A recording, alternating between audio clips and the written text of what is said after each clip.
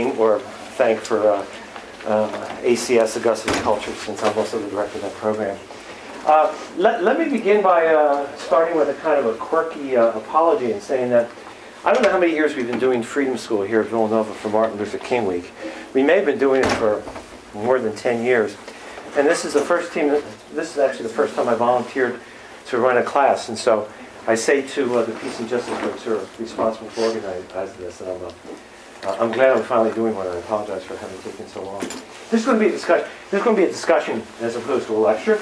And for those of you who are here and doing one of your three cultural event series, you know there will be notes to take, but there's not going to be a lecture. It'll be more like ideas. I teach a philosophy of sports class here when I get the chance, which is not often enough. I was actually going to do it this semester, and then I wasn't able to for other reasons. But what I want to do today is sort of what we'd be doing in a philosophy of sports class here at Villanova, where the topic for the day would be race and sports in America.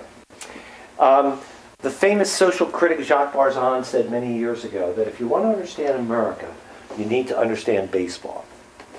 Now, he said that many years ago.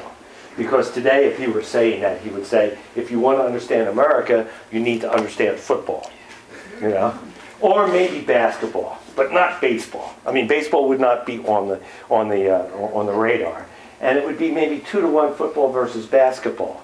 Football, for those who all watch football once a year, you know, on the last Sunday in January, the first Sunday in February, and all of America becomes a football fan that day. For those of us who live in the North, live in cities, go to school in the ACC, basketball might be the #1 way to understand America. So, assuming that Jacques Barzun was right, that if you want to understand America, you need to understand America's passion for sports, which is what he was saying. Well then, what I want to do today is basically look at our passion for two sports in particular. I want to look mostly at football and basketball today. And I want to look both at the college and the pro level. And I want to look at the way in which race plays itself out in terms of both college and professional, both football and basketball. I really would like you folks to feel like you can jump in, ask questions, challenge, and things of that sort. And I'll be asking your opinions as well. So I've got 5 or 6 topics here. And I'm going to start out with the first one, but we can talk about all 5 or 6.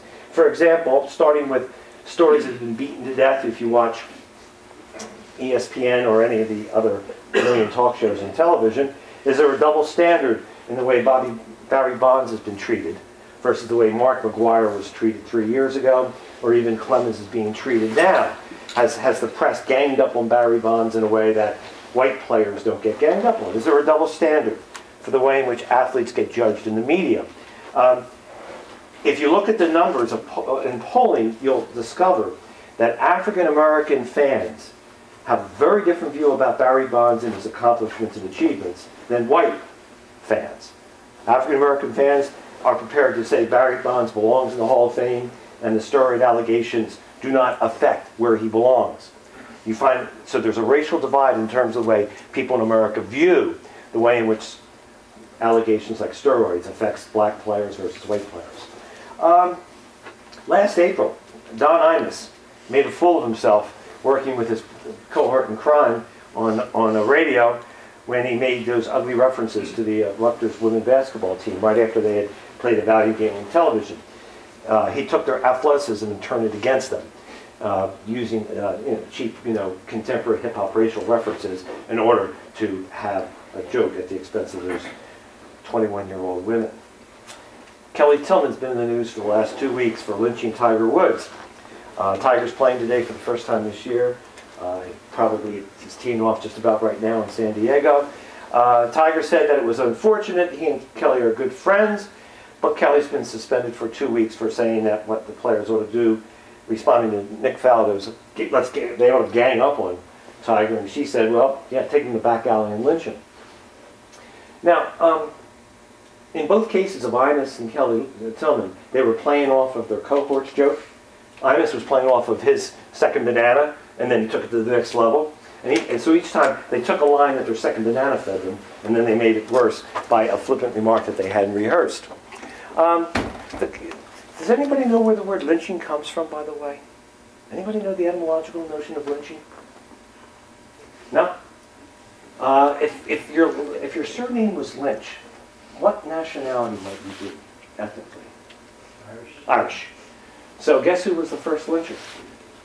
Irish people.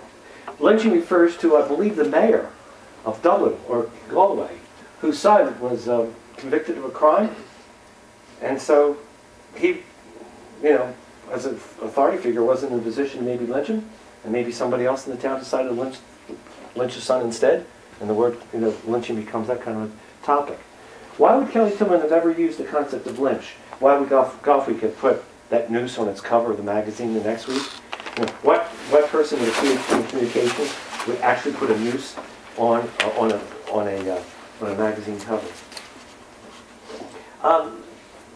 3 years ago, Notre Dame fired Ty Willingham when he was 21 and 15 lifetime, firing the first coach after only 3 years.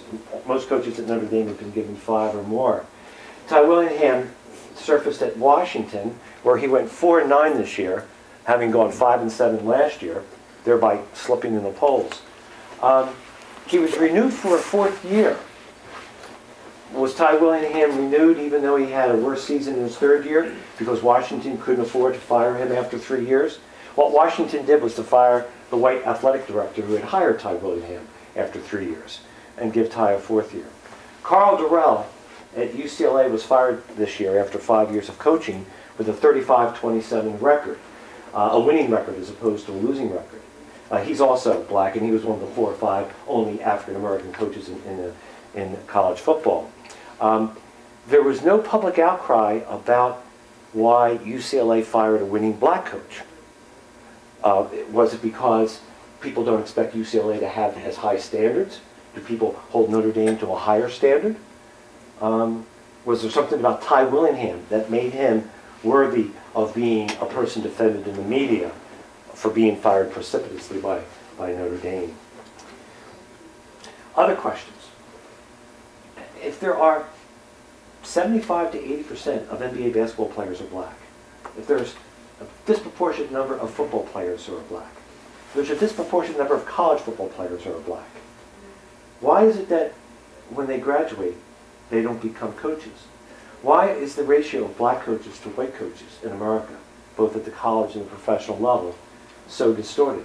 There are more African American players, there's not as many African American assistant coaches. And when you compare the number of African American assistant coaches to head coaches, the numbers become mind-boggling. If there's 119 Division I football teams, which there are, and if each team has something between 8 and 10 coaches, which they do, and if a sizable number of those 1,190 coaches are African American at the assistant level, why is it only 5 graduate to become head coaches?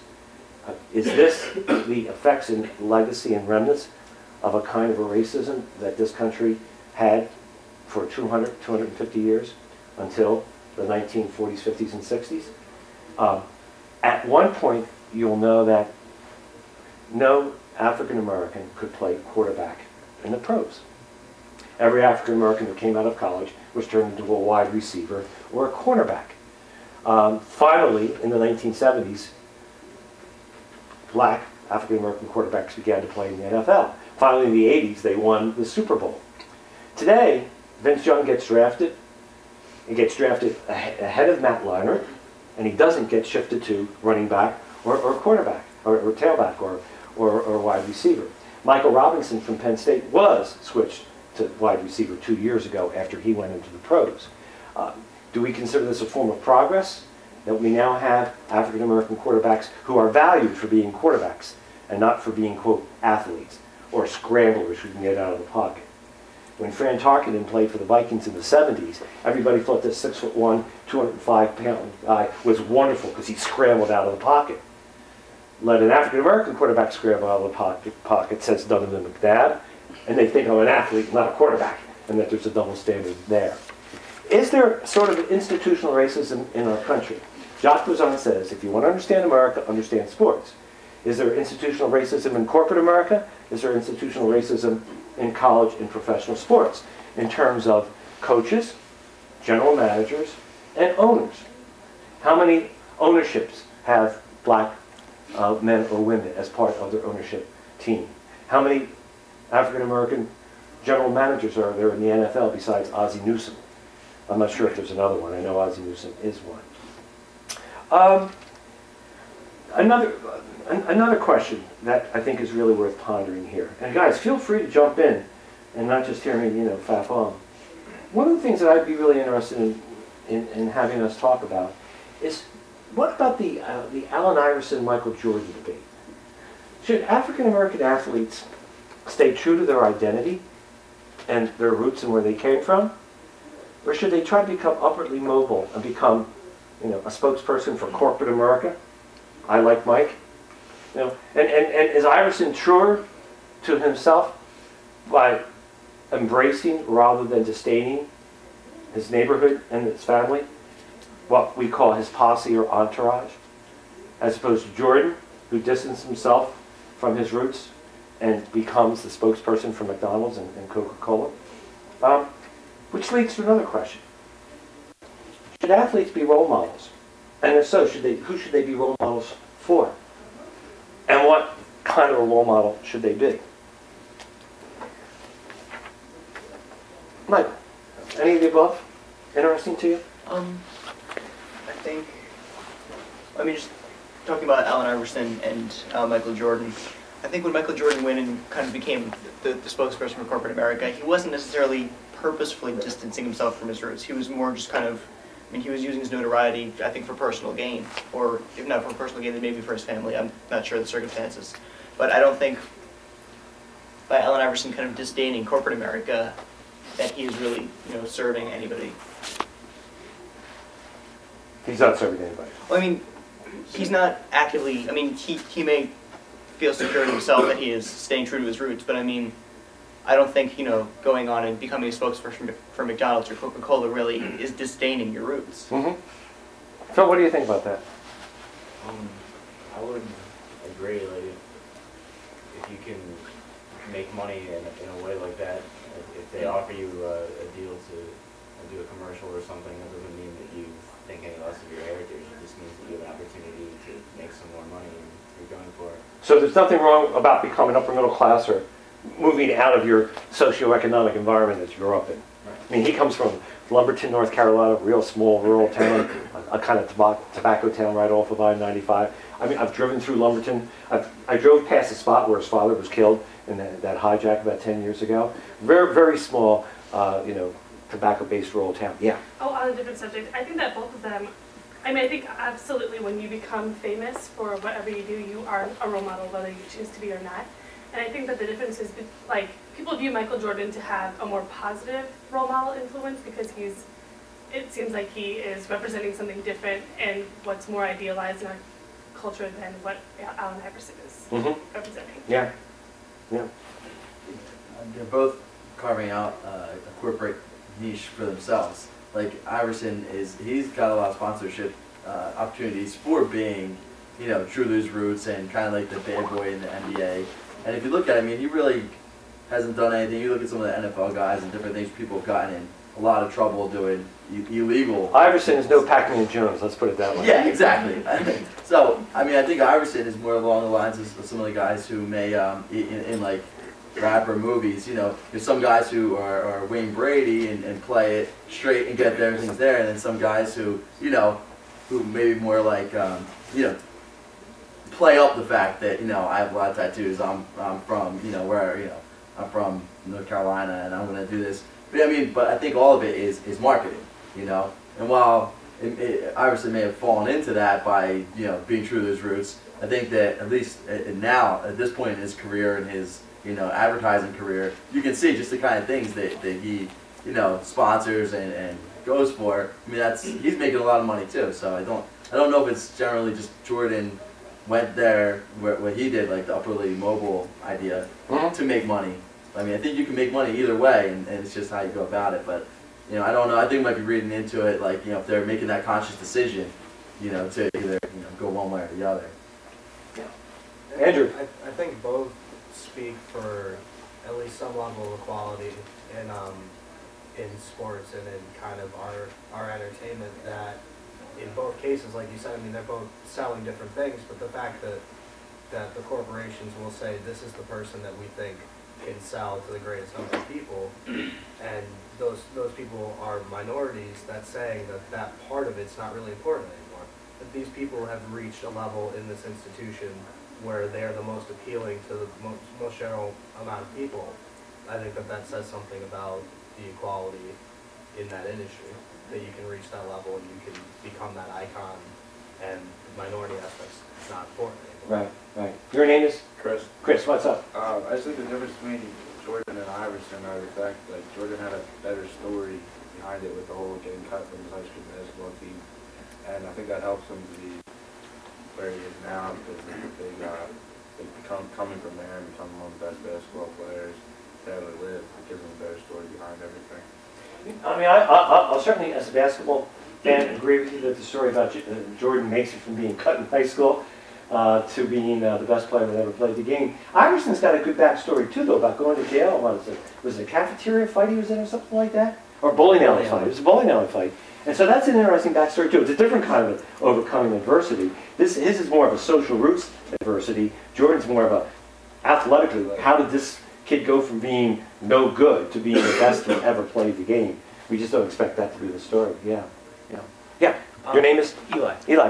Going back to the role model thing. Yeah. I wonder if sports figures as role models are appealing, just in general, because it kind of confirms the general belief of like a meritocracy. You know, because sports figures have worked hard, they're dedicated, they chose something, and then they reach the goal, and now they're successful financially, and they're famous, things like that. And also it kind of could represent, like within sports, there's a lot of race and socioeconomic based social mobility. So there are all these stories of these poor kids or these black kids becoming successful. So I wonder if that's such an appealing story, which I'd be willing to argue doesn't generalize to other industries and other career choices. So I wonder if that's kind of why it's a popular Sports and if you think of sports as part of the entertainment world, in the entertainment world, not to pick on Britney Spears, but you can come from anywhere and become very famous and rich and wealthy, and it doesn't matter whether your father went to Harvard or not. I like the sports as meritocracy argument at one level, because I do think it is the case that no matter how talented you are, if you don't work at it, you're not going to make it. On the other hand, it's kind of hard to give people credit for the genes that they didn't have anything to do with being born with. There's a certain sense in which, how many people in this room wish they had been born with better athletic genes? Raise your hand. Notice my hand went up right away.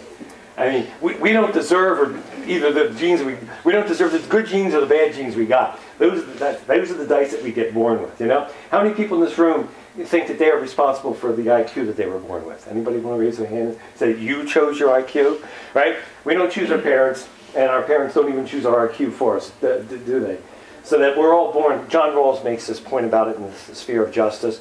Rawls thinks of justice, and he says, in order to have a good theory of justice, you have to start from the original position, the original state. And the original state, to use a metaphor, would be, if you get into a room and you start arguing about justice, you have to not know who you are. Because if you know who you are, you're going to argue for justice from where you're coming from, right? So if you're rich, are you going to argue for distributive justice or for keeping personal income? As rich, you're going to be more likely to argue for keeping personal income. You're going to be for low taxes, right? Okay. If you're poor, what are you going to be for?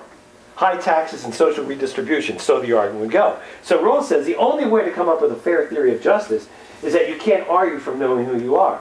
When you push that one step back, and if you think about it, none of us know who we are when we're born, because our genes haven't yet started to kick in and come into play. And we didn't choose our genes to start with.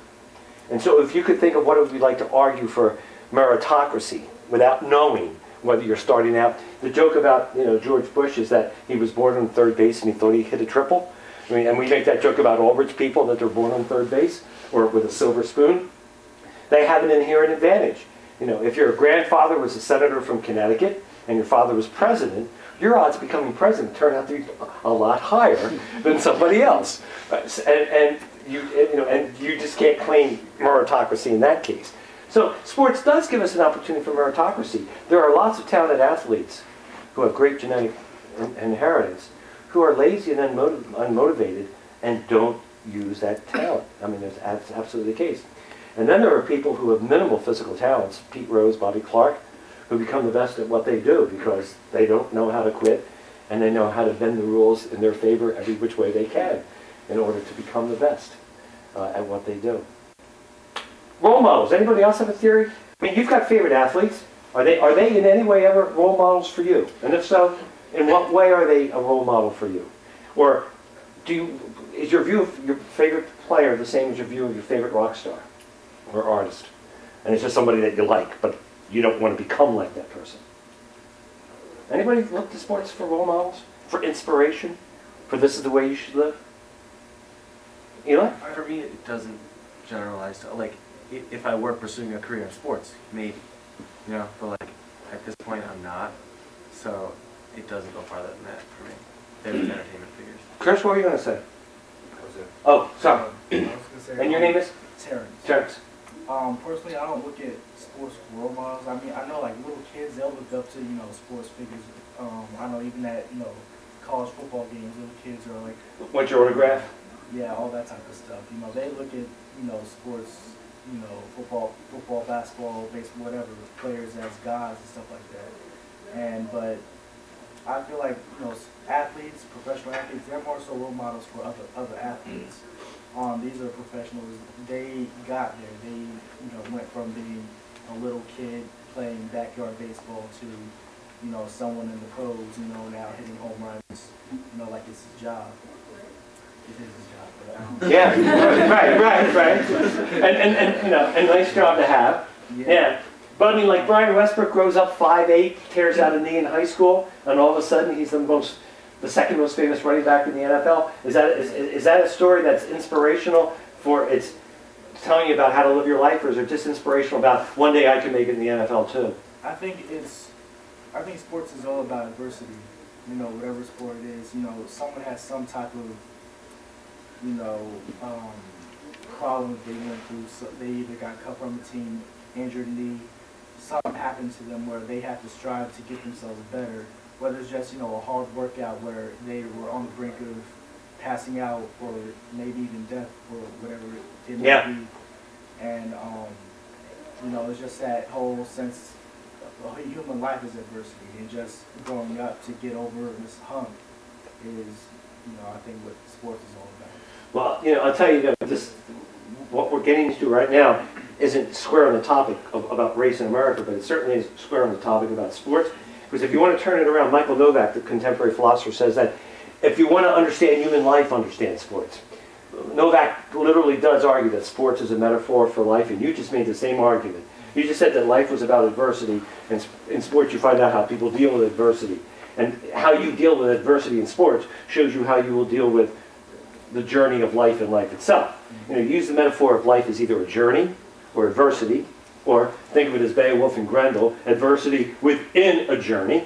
And we all have our Grendel. We're all Beowulf. We all want to be a hero. We all want to face up to the adversity that we have. And how you meet your adversity, like Beowulf met Grendel, tells you something about who you are. And so, Philip Rivers playing with a ligament, tear. I mean, unbelievable. I mean, how does that guy do that, right? And he stands in the pocket and he knows one bad hit, and that leg's going in 3 different directions, right? And he still played the whole game. So that tells you something about, Philip Rivers' heart. Exactly.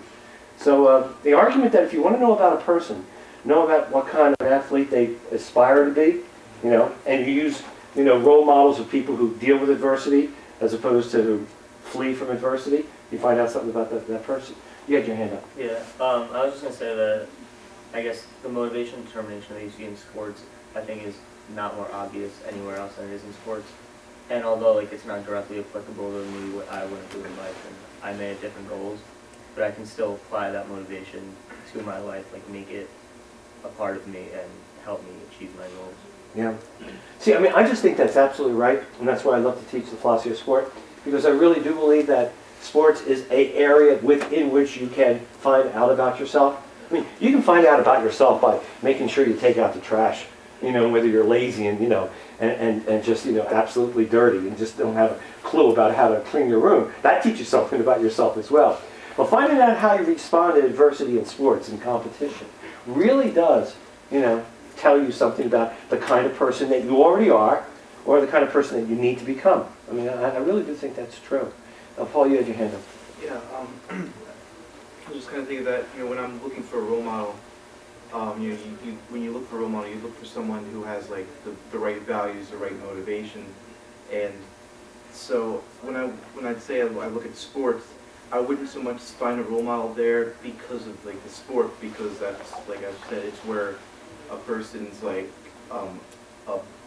goals and their motivation is more apparent. So if you're finding a role model in sports, you're not necessarily finding your role model in an athlete because of his like athleticism or his participation, but because of his or her like actual like values that are just simply more apparent because they are an athlete. Because they're a public figure doing public things. It's not just being a public figure, it's doing public things as a public figure. You get to see the person in competition, which is a lot different than being told what they can and cannot do.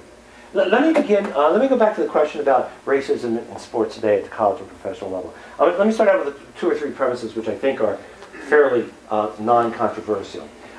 This country has had a history of racism. We can tell the story of how the racism in terms of white versus black, in terms of slavery starts. The corner was turned in this country at 2 or 3 different occasions. Lincoln in the Civil War is one place where it gets turned. Equal Opportunity Voting Act is another way where it gets turned. The Freedom Marches of the 50s and 60s is another place where it gets turned.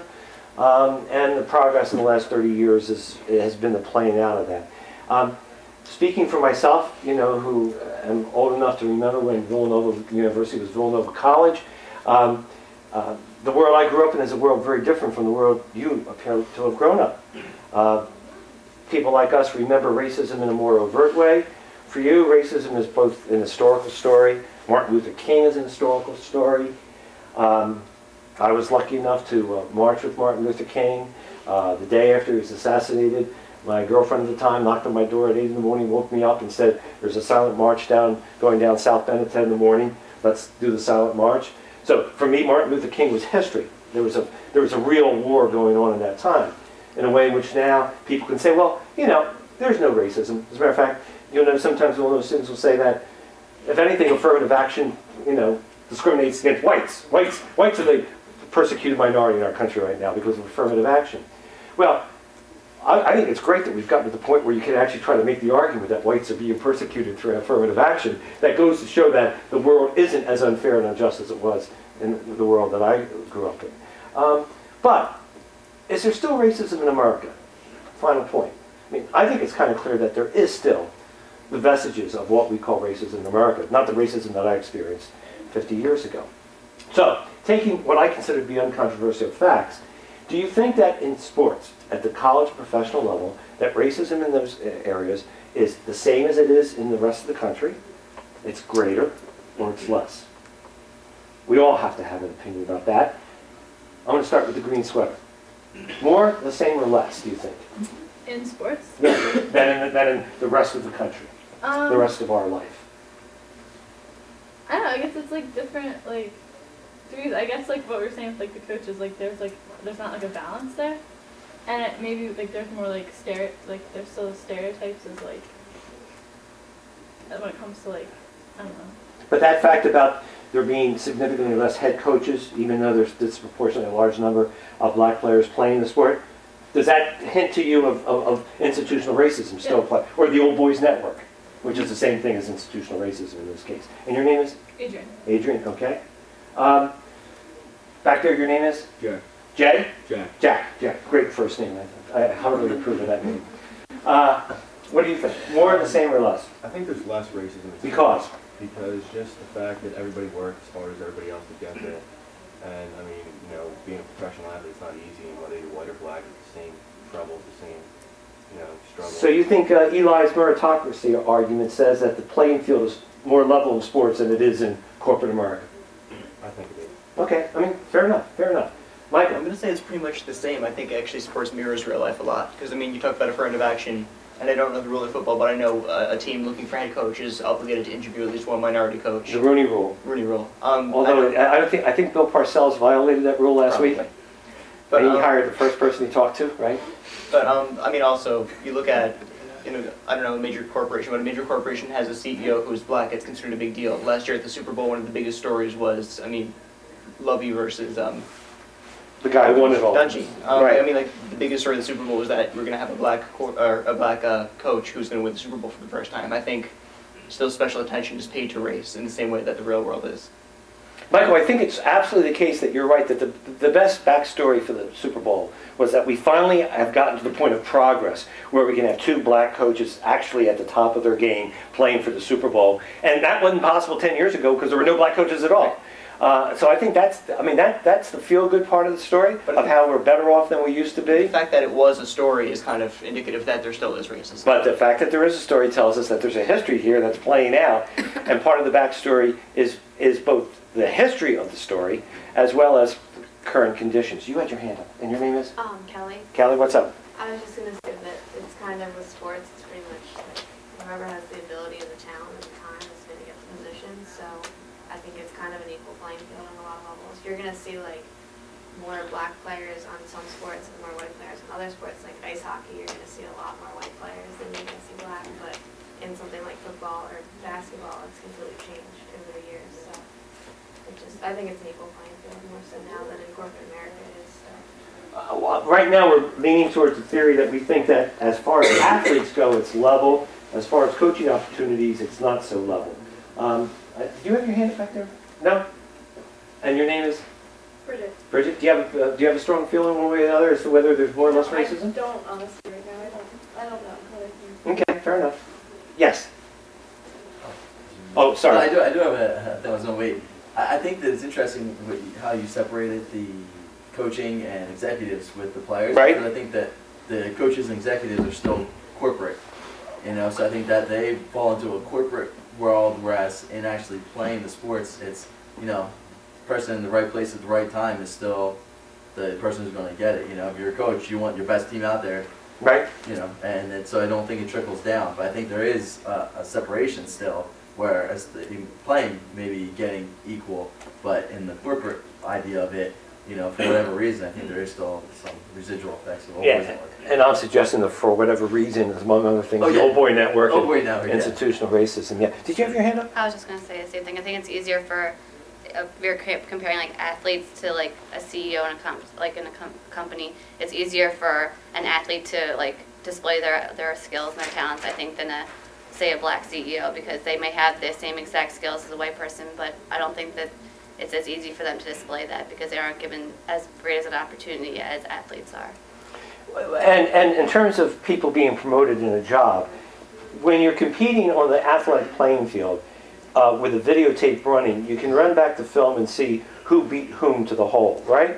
In the office, we don't have the game of Monopoly in the office in the same way that you can say, I should hire this person rather than that person to be the CEO, because there's, there may be gamesmanship in the corporate world, but there's no game that has the rules that allows you to say which executive made it to, hence we all watch, Donald Trump's, Fire Every Lawyer Apprentice and stuff like that, right? And we know that there are no inherent rules as to why somebody gets kicked off the island on The Apprentice show during the summer. You had your hand up. I was going to go back to what he said about, what did you say? About, I can't remember. How there's more publicity about when there is a black CEO or with the Super Bowl. Oh, yes, right. I would say that while there is more publicity towards it, it's in a different connotation. Whereas we see it, well, I mean, for the most part, we see it as like a triumph to say that, oh, look at this, like, look how far we've come in our history when we've come from a history of racism, to be able to say, look at how we have black men and women who are competing for jobs as CEOs and who are in the Super Bowl. And I think we're proud of that instead of looking at it in a negative light. Yeah, yeah. Yes. I almost think, talking about publicity and media, I almost think that media gives more sympathy and attention to black athletes than white athletes. Because at the same time, it is a level playing field, But at the same time, if you look at, take Michael Jordan for example, he came from being cut on his high school basketball team and came to be a superstar in the NBA. But if you take an athlete like Peyton Manning, sure, he came from a family of football players. It's probably in his genes, but does that mean he worked less? Does that mean he deserves less to be there? Yet Peyton Manning doesn't receive the same attention and sympathy that Michael Jordan does for his upbringing and his past. Yeah, that's interesting. I'm not sure if I want to go exactly 100% in that direction, but does somebody else want to respond to that point? That was just me? I think Donovan would disagree. I mean, Well, we do know that Donovan McNabb disagrees, right? I wonder if what the comments that he made in the beginning of the season, I wonder if that is true, because I think it is hard to tell. McNabb that clearly thinks that he is treated differently because he's an African-American quarterback. And he said that and has made that totally clear. The Peyton Manning story, though, I felt like last weekend, the last 2 weekends, all I did was see Peyton Manning, going down a hallway at a hotel, calling out plays, right? And then looking at the camera and says, "I know you want to be me, right? Thump, thump, thump, huh?" But I think Peyton Manning gets more airtime than almost anybody these days. He gets the advertising dollars, and so I would want to turn it around and say, not only am I not convinced that he's being treated less fairly than Jordan, but that it's because he's a white quarterback that he's getting the endorsements that he gets. Now, having said that, I don't think that you can make a blanket claim that only white athletes like Cal Ripken get to drink milk and have the white thing around their lips on television. Tiger Woods, the last time I looked, was not white, and he can have any endorsement he wants from any part of corporate America, and he does.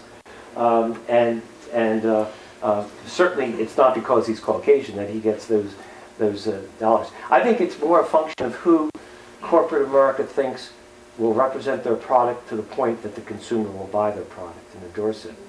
And I think that the point Andrew made was that Iverson was representing Reebok, and Reebok was pitching their sneaker line to high school kids, and particularly urban high school kids. And so they were comfortable with having him as a pitch man for their product to their audience, to their consumer basis. On the other hand, Buick has Tiger Woods driving their cars. Now, if you think about it for a second, is there any car in the world that you wouldn't associate Tiger Woods with besides Buick? Think about it. Think about it. It can't possibly be the case that we're doing word association, and I say Tiger Woods and you go Buick. That's not on the table, right? So why is Buick doing that? Not because any of us believes that Tiger Woods would ever drive a Buick if he had a choice, but it's because the demographics of white 60-year-old business insurance executives, i.e. people who drive Buicks, watch golf, right? And that's why when you watch golf tournaments, there are only 3 or 4 products that they sell on golf tournaments: insurance and cars. That's about it.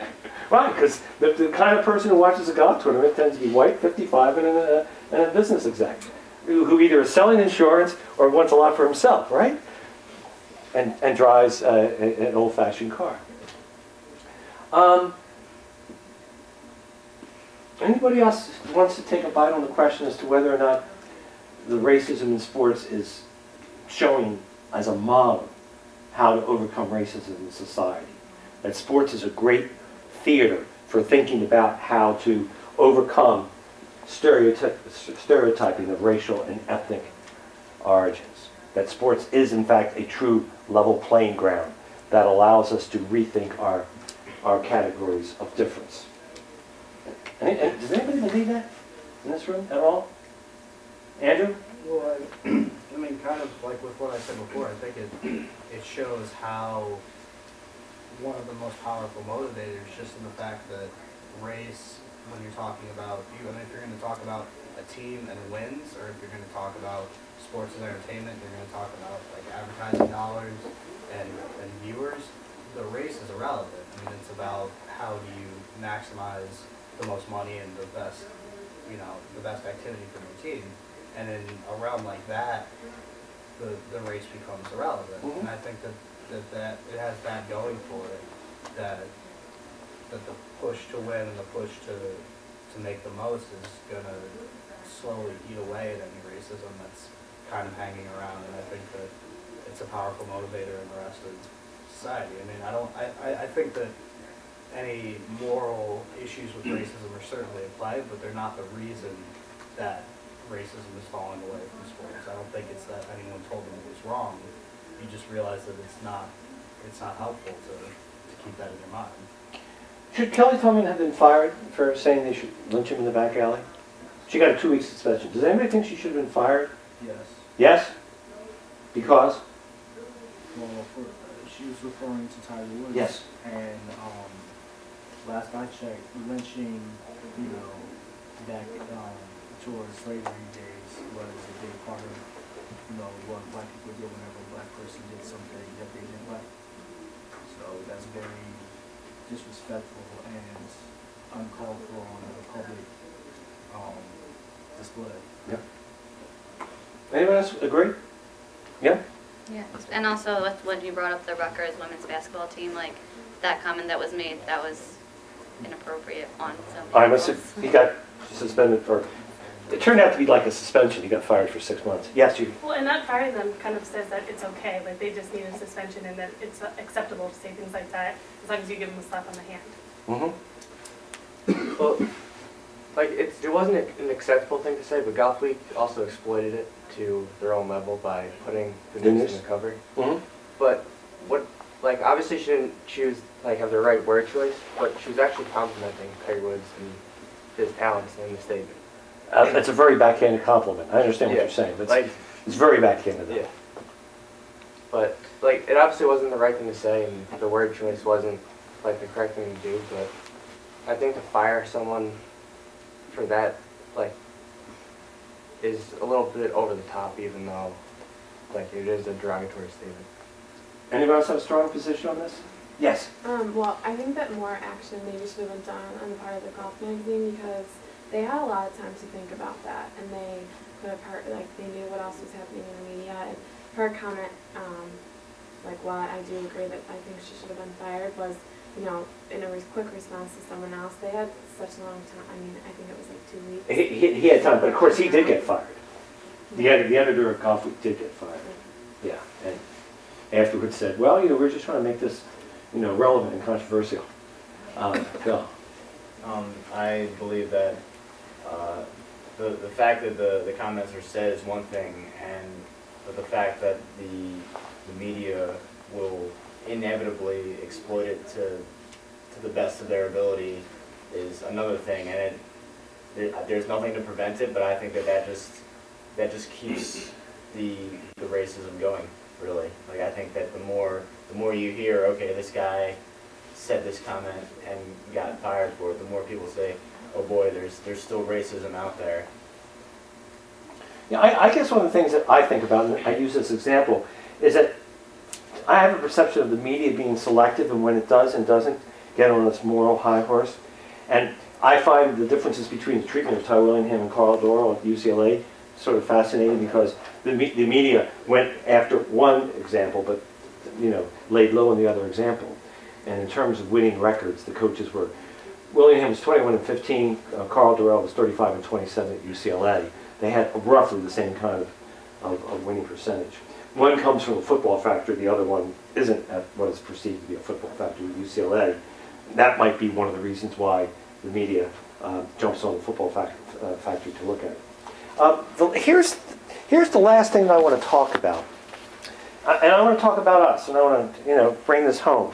Does anybody, the last 2 years, Villanova's first-year class has been 20% minority, which is the largest percentage of students ever that in 1 year, let alone years back-to-back, that have been admitted to Villanova.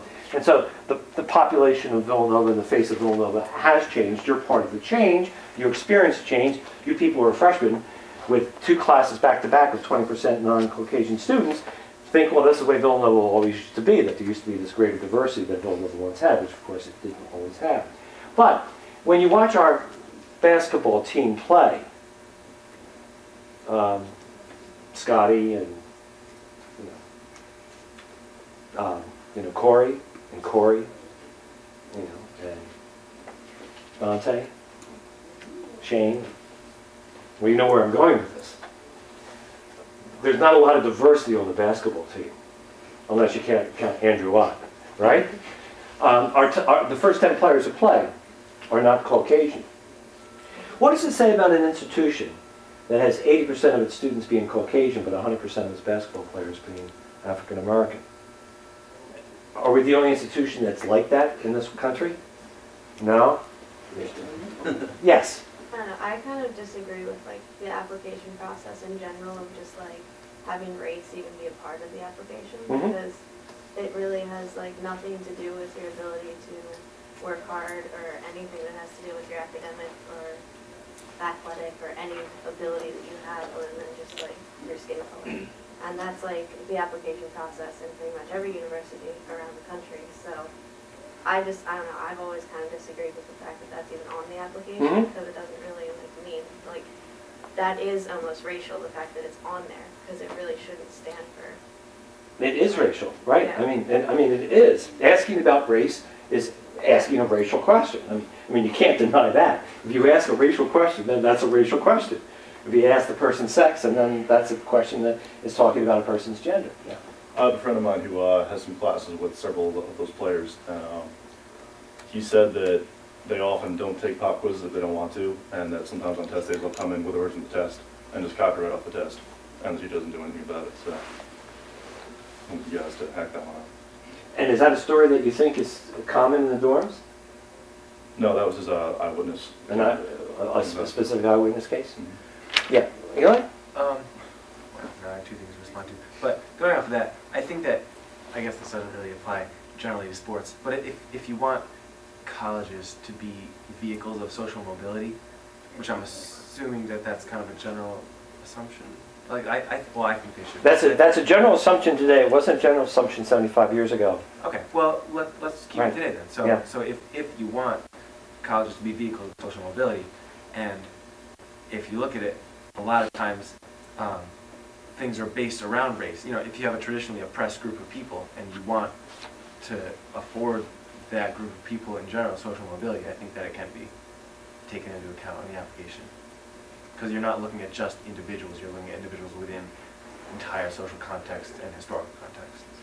I just finished filling out a 45-minute questionnaire on the internet that Father Peter sent out to a note to the faculty yesterday saying you're about to get a survey. It's a national survey. Every school in the country is going to be asked to have their faculty fill out this 45-minute questionnaire on the internet about, you know, what's going on in your, in your school. And so it asks every question from, how many classes do I teach, to what kind of toothpaste do I use, to, do I prefer Kelly's over, Flippin' Bailey's. But it asks a lot of questions about diversity on campus.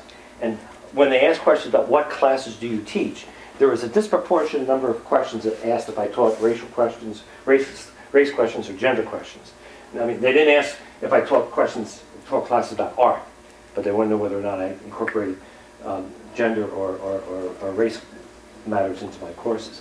It's a national phenomenon that people are tracking the role of race and diversity in American universities today, and that was not always the case. And 75 years ago, only one kind of person would presumably go to college, and that would be a person who came from a particular kind of a family. That's why, in the last 75 years, so many people who have gone to schools have gone as first-generation college students.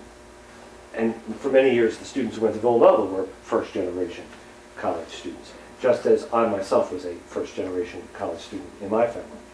The last thing here, are you familiar with the NCAA tracking graduation rates of athletes? I pulled out all the data for the last 3 years, the 205, 206, and 207 graduation rates of schools. And there's Joe Lapchick, who's down at the University of Central Florida, whose father was actually a basketball coach in the Big East at St. John's, runs a Center for the Study of Sports and Society and Ethical Issues. And he did analysis of the teams that went to the football games this year, the bowl games in college, and last year's NCAA tournament results, both men and women. And they published the graduation success rates. Graduation success rates include, it doesn't count against you if the player transfers out of school, as long as they leave in good academic standing. So in other words, if somebody jumps to the pros, it doesn't count against you that they didn't graduate, because they allow that to count. There's another graduation rate called the federal rate, where if 25 kids come in on scholarships, and 5 go to the pros, those 5 get counted against graduating. So already you're down to 75% good. Okay, this rate does not count against you if you jump out of school. The overall student athletes, the overall student athlete at Georgia, 65% of the students in Georgia, student athletes graduate. 67% of the white football student athletes graduated. 29% of the African American football students graduated. The Ohio State team, 77% of their student athletes graduate. 43% of their black football players graduate. Another school that has historically been a power in the United States is Texas. 74% of their student athletes graduate. 30% of their African American football players graduate. Georgia Tech, really good engineering school. 69% of their student athletes graduate. 81% of their football players graduate who are white. 34% of their black football players graduate. Georgia Tech's basketball team, male. 42% of their basketball players graduate. Gonzaga, white school from the Northwest, has no black players on it. 44% of their basketball players graduate. Texas, we said 30% of their football players graduate. 30% of their basketball players graduate. UNLV, where our former coach Raleigh Massimino went to, where Jay Wright coached with Raleigh for 5 years before he went to Hofstra. 17% of UNLV's basketball players graduate. University of California at Berkeley. Cal Berkeley, in 2005, 0% of their basketball players graduated. At the same time that in 2007, 73% of their women basketball players graduated. 73% versus 0%. In terms of the overall national football rankings, the 2 schools with 100% graduation rate last year were Central Connecticut State and Davidson at 100%. Navy at 98, William & Mary 98, Georgetown Division III 98. Coming in at 11th at 95 was Bucknell and Notre Dame. Coming in at 13th was Lehigh and Stanford at 94. This is of all football players. Coming in at 15th at 93% was Lafayette, Andy Talley's football team here at Villanova, Wake Forest, Duke, and Air Force. Villanova is in a company like Lafayette, Wake Forest, and Duke. Going down to the bottom of the pile, Florida A&M graduated 25% of its football players. As I said before, Texas in that year was down to 40%. Georgia was 41% that year.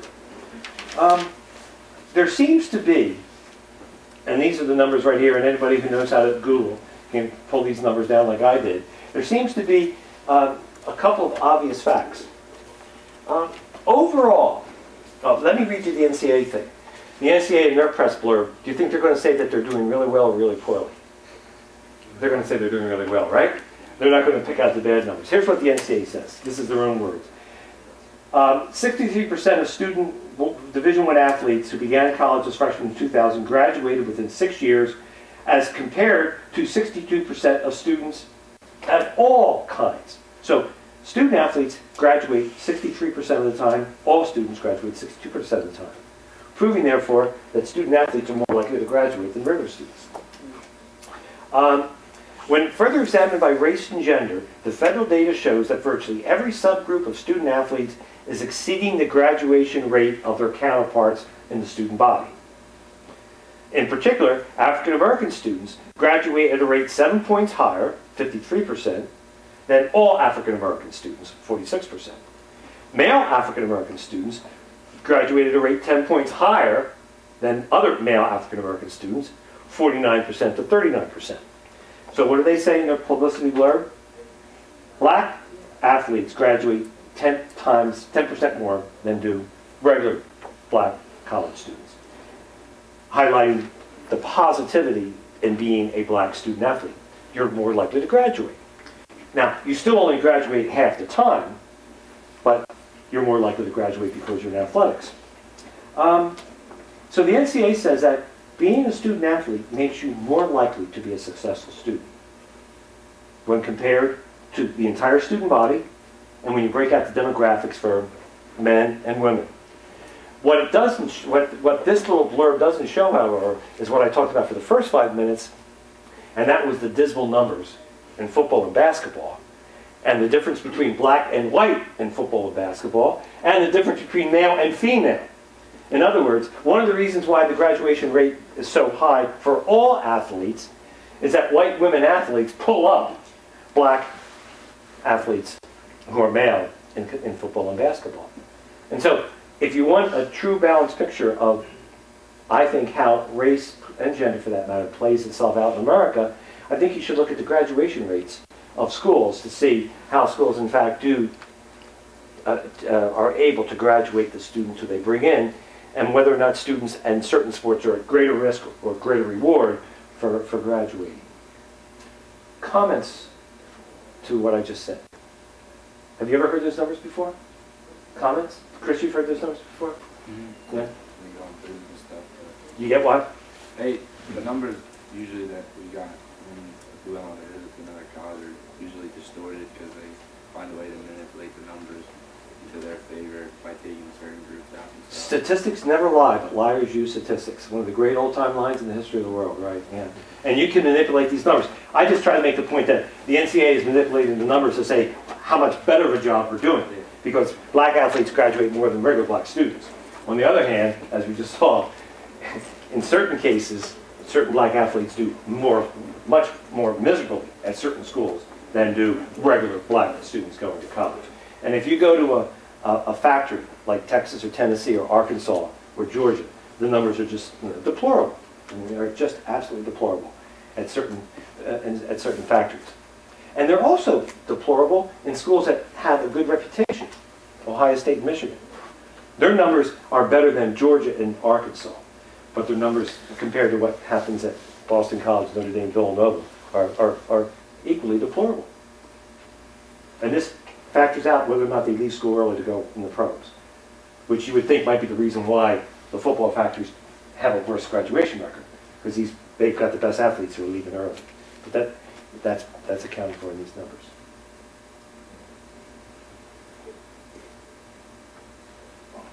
Any last minute observation? Yeah, Elon. Does that take into account people who entered professional sports after their 4 years? Like, if they didn't graduate, but then... It's a 6-year graduation rate. If they come back and finish the graduation rate is 6 years to complete your degree. A lot of people redshirt and are in college for 5 years anyway. This is a 6-year thing. And by the way, for regular students, there's a 4-year graduation rate and a 5-year graduation rate that we use when we talk about our graduation rate. And there's also a 6-year. A lot of people don't finish in 4 years, you know? The 4-year model, lots of people who go to Villanova finish in 4 years. Lots of people who start out at community college and transfer do not graduate in 4 years. So 4 years is the graduation rate for really good academic schools. That's not the norm for all schools. So giving athletes a chance at 6 years to graduate is I think, legit and fair to look at a school's efficiency in graduating the players. So that's people who don't enter professional sports at all in their lifetimes. Also that, yeah. Okay. Yeah. Well, you just heard him say thank you very much, everybody. Thank you very much.